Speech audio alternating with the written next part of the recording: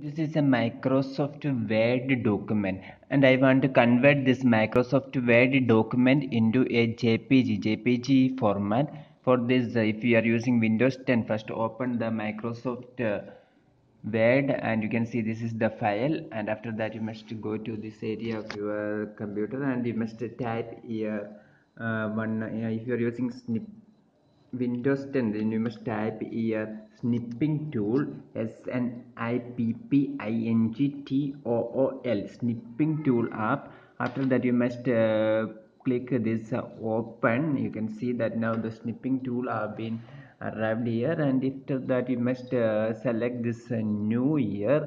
You must click the new, and after that you must have the option. You can see that here the opportunity to the drag, and if you want, you must choose like this drag, and you must select like this the how much you want to select. I want to select up to this, then I must select like this. How much you want to select, you must select from that Microsoft Word document.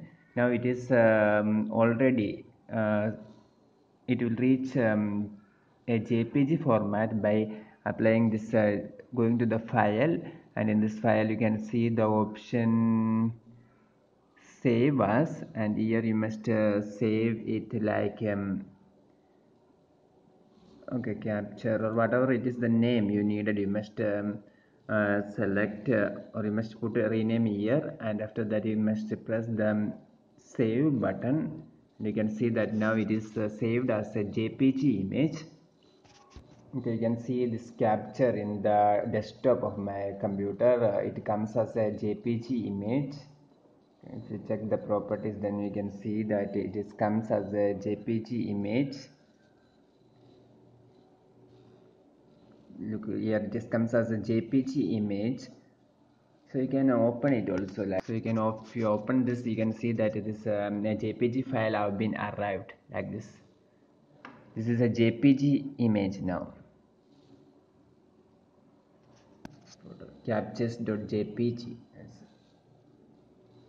Now another thing, sometimes this page is very big, and you want to take the, you can't able to take the full photos. Then what you do is you must go to the page layout in this Microsoft Word itself. You can see here the page layout, and you must click the page layout, and from page layout you must go to the size, and from that size you must select a change from A4 to A5. Now I change from A4 to A5. Now I get the full entire Microsoft Word document here. After that, I again apply the previous thing I told you, that is you must apply the snipping tool. You must press the open button like this, and after that you can select the place you want. Just be selecting the full content like this.